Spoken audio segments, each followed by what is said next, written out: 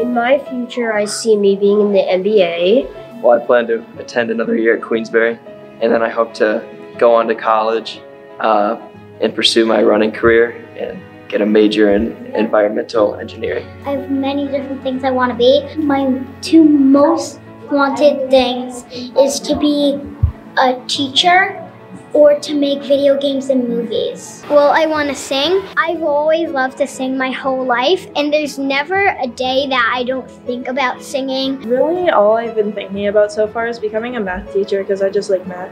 I want to be a firefighter. For myself, I kind of see me pursuing my dream of being an athletic trainer. I see myself in the future as being a nuclear engineer. My future, I honestly do not know. I think maybe like I could serve in the military. I think that would be a nice way to serve my country, and I feel like maybe it's businessman. I have no clue. I want to be president. So after high school, I will be graduating, obviously, and I will be going to New Paltz, and I'm going to be studying Spanish and education.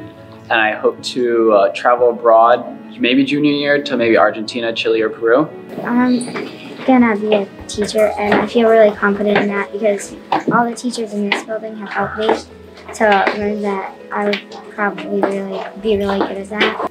Being a miner because I want to mine diamonds. After high school, I will be attending University of Maryland, Baltimore County, and I'll be participating in their U.S. Air Force ROTC program. So while I'm doing college, I will be doing my Air Force training as well. So once I graduate college, I will be doing my major for the Air Force. I see myself exploring my passions and looking into my interests. If Queensbury's taught me one thing, it's never to shy away from an opportunity and to always try my best. As for the world, we really need to help it get better because we kind of destroyed it over the past few years. Everybody can get along and everything will be awesome.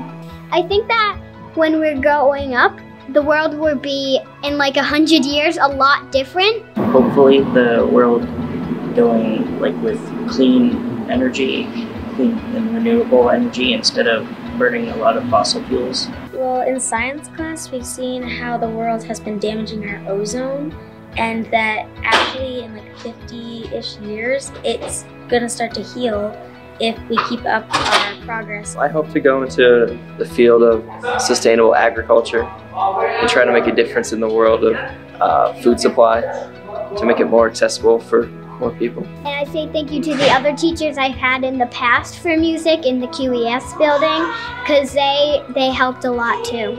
Last year, Mr. Pasco really inspired me. Mrs. Winter, because she's really nice. Miss Metzger, she's my chemistry teacher this year. And I also love digital media and stuff, and Mrs. Vartuli has done a lot for me with that. Mrs. Williams has inspired me.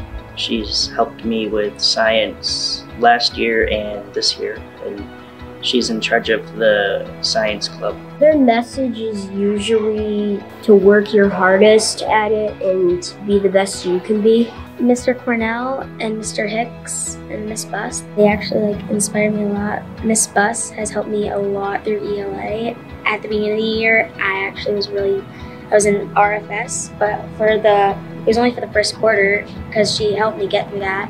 I would like to thank Mr. Traina, my third grade teacher, and I really like Mrs. Vero. Coach Sullivan inspired me to work hard and achieve my goals. For teachers, it would probably be Mr. Burns. He was my psychology teacher, so he was one of the people that influenced me to decide to do psychology. Mrs. Meacham, she's so kind. Both Senor Collins and Senor Sanchez, because they both taught me about the culture and language, and they showed me that I had an interest and passion in the language. Queensbury teachers, especially in this middle school, I've been so inspired by them. Ms. Pierce and Mrs. Buss and Ms. Server, Ms. Duell. There's just so many teachers who are amazing at what they do, and I'm really lucky that I've gotten the chance to have them.